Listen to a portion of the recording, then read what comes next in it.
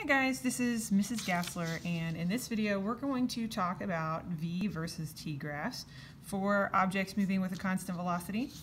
You have a notes page to fill out, and this is what it looks like, V versus T graphs with constant velocity. We're going to start by looking at all the different possible motions that we can have with a constant velocity, and then we're going to turn them into velocity graphs. So we'll do them one at a time. Okay, so I'm going to start with the description of motion. So first we could move in the positive direction with a fast speed, okay? And when we do that, in the positive direction means our line goes up, and fast means that the line is steep, and so I'm going to draw it like this, okay? That's an X versus T graph, a position versus time graph. And the motion diagram for that, remember that because it is moving fast, our dots are far apart. Because it's constant velocity, they're evenly spaced. And because it's constant, our arrows are all the same length, much like that, okay? The next motion that we can look at is moving in the positive direction with a slow speed. What that means for our line is that it's still going to go up just like this one, but it's going to be less steep because it's slow, so it's going to look like this, okay? And our motion diagram, because it's moving slow, our dots are going to be closer together, still evenly spaced because it's constant velocity, but the arrows will be shorter. All the same length, but shorter than the last one, okay? Now, when we make our velocity versus time graph, there's a couple of ways you can think about it. What we're looking at is how the speed is changing, and if you look at the speed, which is the slope of this line, it's the same slope the whole time. So I can look at it that way. I can think, oh, it's going fast. So here, it's still going the same fast. It's still going the same fast, same fast, same fast. It's continuing at the same speed. And when I connect those dots, I end up with a line. Now, the other way that I can think about it is I'm taking these arrows and I'm turning them to point up.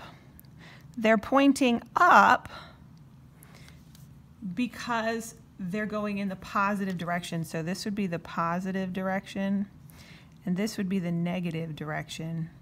And so I've taken my arrows and I've set them up.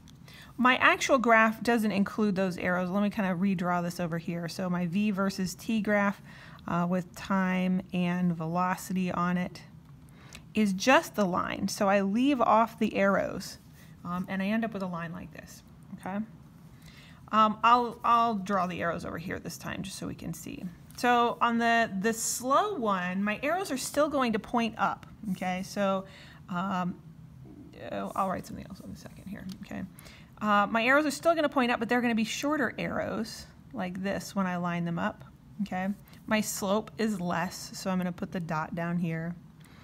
But it's staying the same slope the whole time. So this time my line is going to look like this, okay?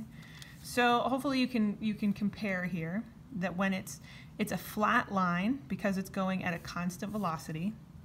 So for my velocity versus time graphs, flat equals constant speed, okay? We'll add some more words here in a second. Let's look at the other possibility. So here we were moving in the positive direction fast and the positive direction slow. So our thing to change is to move in the negative direction with a fast speed.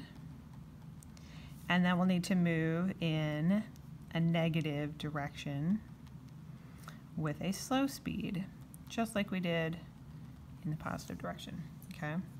So remember, in the negative direction, now my line is going to go down. Fast still means steep, so it's going to go down quickly, like that, okay?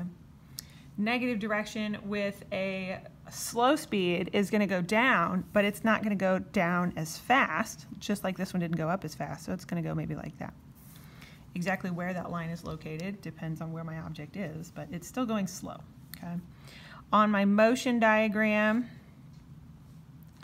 this time my arrows are going to point in the other direction because it's going in the negative direction. So my arrows are going to point to the left. Okay, they point to the right when it's positive. They point to the left when it's negative. They're long because it's fast, and they're all the same because it's constant. And down here, my dots are closer together because it's not going as far each second. And my arrows are shorter, but they are, again, all the same, okay? So this time, what do I do with my arrows? So up here, my arrows are pointing up, and I'm lining them up next to each other. When it's going in the negative direction, I have to point them down. Oops, let's make these longer because it's faster. Here, I'm going to be pointing them down, okay? So when I put my line, it's going to be below the axis, and it'll be closer to the axis when it's slower. So this is where we get a little tricky, okay? So flat means that we're moving at a constant speed, okay? Below the axis means it's going in the negative direction. And above the axis, and the axis we're talking about is this x-axis, the t-axis that is. Above the axis means that we're going in the positive direction. And how do we distinguish between fast and slow? So our fast ones are here. Do you see how it's far away from the axis? Maybe that's the best way to distinguish them. These are far from the axis, and these are close to the axis. Okay, so I'm going to put that here. Close to the axis means slow, and far from the axis means fast. Okay. So on the next page, you have some practice where you're going to be drawing some motion diagrams and some x versus t graphs and some v versus t graphs.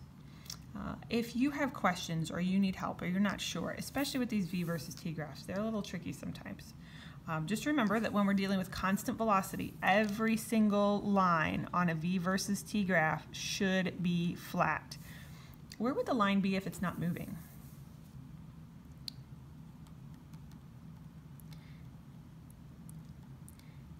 We would put it on the axis if it's not moving, because the slope would be 0, because it's not going anywhere. Its speed is 0 and it's staying 0, so the line would go all the way across right along that axis. Okay? All right, again, ask your teacher if you have questions. Thanks for watching.